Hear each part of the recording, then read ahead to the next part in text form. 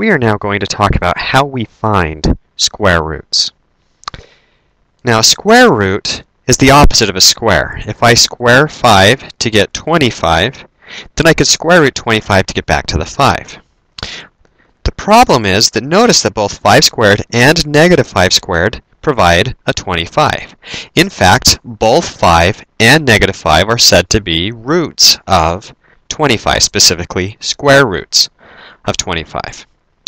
In other words, a number b is a square root of a if and only if b squared equals a. Now, it's also important to recognize that we have a radical symbol. This symbol right here tells us that we're going to take a root, in this case a square root, and we put the number here that tells us what type of root it is, and if it's unseen, then it's a square root. Just like we know that x is really x to the first, we don't have to write that one. It's the same idea, but here we assume there's a 2. Now, it's also important to realize that this returns what we call the principal square root, which is always, by definition, the positive one.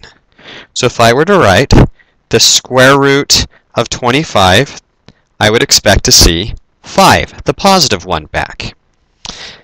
If I wanted the negative one, then all I have to do is throw a negative in front, not inside, in front of, and that would then give me negative 5. You evaluate the square root first and then attach the negative, following normal order of operations. Now we want to show a few examples, so we'll start with some easy ones. Square root of 81 is 9. Square root of 100 is 10, because in both cases, 9 squared is 81, and 10 squared is 100. And notice I'm giving the positive one because I'm asking for the principal square root. There's no negative sign in front. If I wanted to see the negative square root of 225, well, this one's a little bit harder, but let's see if we can break 225 down a little bit. So if we take 225 and divide it by 5, and then divide that by 5, notice that's 25 that we pulled out. It leaves behind 9.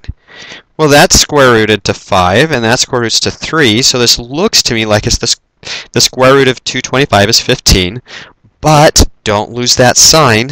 We want a negative 15. And checking on our calculator, 15 negative times 15 negative is positive 225, so we have correctly found it.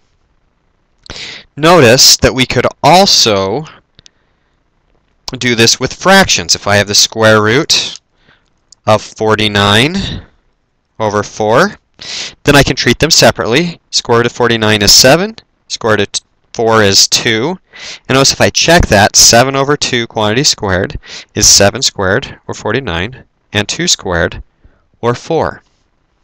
And we have our answer, so we've checked all of these. We could also look at decimals. Now there's a trick to decimals. Count the number of decimal places after the decimal point. There's 2. That means if it is a perfect square, it's only going to have 1. Half the number goes here. Then we ignore the decimal and just pretend we had the 36. Square root of 36 is 6. Add the 0 to the front, and we have our answer. And notice the 0.6 times 0.6, 6 times 6 is 36, and then move 1 2 decimal places. And we're back where we started. Now back to the calculator. You'll notice on the built-in calculator this y to the x button. If we were to hit this and then hit 2 for the square root and equals, we'd get 15. So you can use this button on your calculator to get the square root. One final thing. Notice what happens if I try and take the square root of negative 9 on the calculator.